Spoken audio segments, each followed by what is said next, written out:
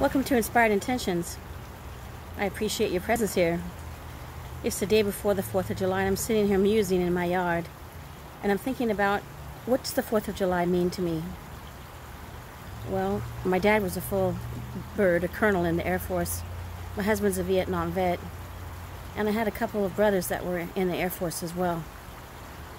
I appreciate what they've done for the country and all those people, whether in uniform or not, that have given their time and attention to this great country. This 4th of July, I'm expecting something a little different. I think that something just might occur that will make a lot of people like myself very happy. The big patriots out there, you know who you are. And we'll just have to see.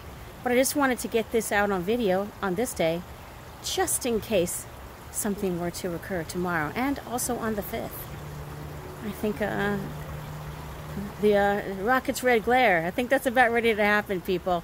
Anyway, I hope that you have a really safe and happy and healthy 4th with your family, doing what it is that you do to celebrate the great country of America.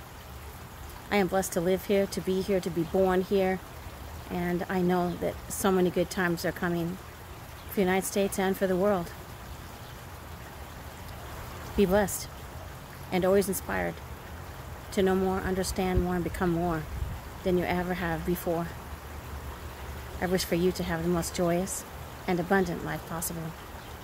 Ciao for now.